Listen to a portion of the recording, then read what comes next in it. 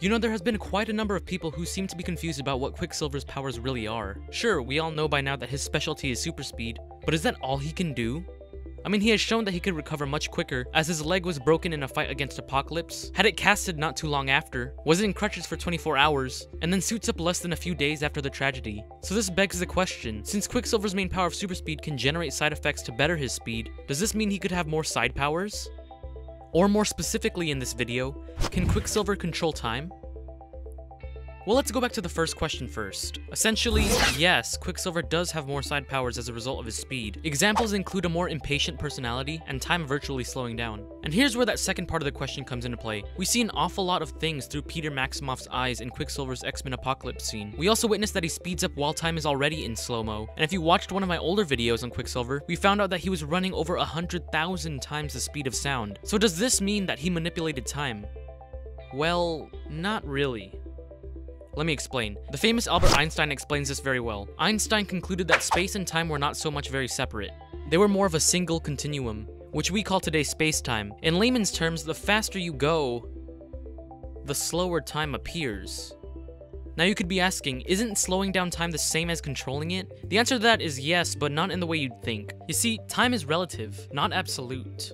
In the special relativity theory, it is suggested that your space interval is different from mine, and mine is different from someone else's, and his or hers is different from the next person, and the next person, and the next person. So with the space-time being a single continuum, as stated by an article on Physics of the Universe website, that would mean time runs at different rates for different observers traveling at different speeds. So we're comparing the difference between Quicksilver's time interval and everyone else's, also known as time dilation. Time appears to be slowing down for Quicksilver because he's moving so fast with respect to everyone else. But remember, Quicksilver isn't really dilating time, but rather, time is dilating for him. He simply sees time slow down as a result of his speed. But this whole thing brings up a new question. Moving much faster than the speed of sound would bring in factors like friction, whiplash, and heat in general. How is it that he is able to travel so fast without burning up? I mean, most of us have observed meteors and asteroids entering the atmosphere, whether it be on television or in person, and notice that it burns up bright. This is what friction does. The air molecules are scraped against the surface of the meteor that is pushing it out of the way, creating friction. As the meteor goes faster and faster, the scraping starts to get more rapid and thus heat gets generated. Meteors and asteroids are said to be capable at falling at speeds up to 160,000 miles per hour after entering Earth's atmosphere, and Quicksilver was moving over 500 times that speed.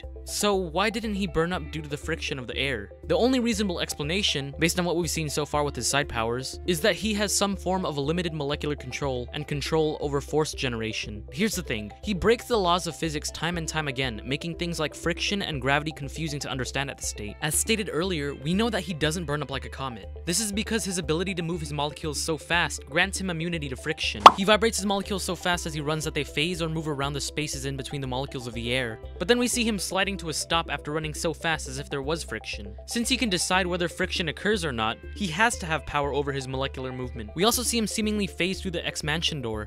I mean, with the naked eye you can't really see it, but he goes through the door and in the next frame the door is sealed, and we know how slow that thing takes to open. Seriously, look at this. Maybe this may have been just the editor's choice as no one would really catch it, but with molecular phasing, Quicksilver could seemingly run through walls. And in physics class, we learned that all objects, regardless of weight and horizontal velocity, fall at the same speed, which is 9.8 meters per second. But here we see that he beats everyone else to the ground. Logic just starts to go haywire with the way we understand physics today. And for his displays of controlling the generation of force, we see Peter Maximoff lightly tap a guard on the cheek with one finger, which sends him flying as if he was punched. But here he slams someone onto a bed, and that was when he was going much faster, so throwing someone onto a soft cushion would still hurt a lot, probably even kill them. And over here we see him gently pushing everyone out of harm's way, but remember this is all under a fraction of a second. Accelerating from 0 miles per hour to 7,000 miles per hour or more almost instantaneously would just simply break the students' necks. Also, in Days of Future Past, we see him run past several guards, all of which are blown away by fast wind speeds. But here we see him casually run by Charles, Logan, and Eric, and they weren't even fazed by anything. I mean, yeah, they flinched from the incoming bullets, but that was it. So the speedster has to have some form of control of how much force he wants to exert around him as he runs. Or maybe it's just a movie and none of this is supposed to make sense. So in the end, can Quicksilver control time?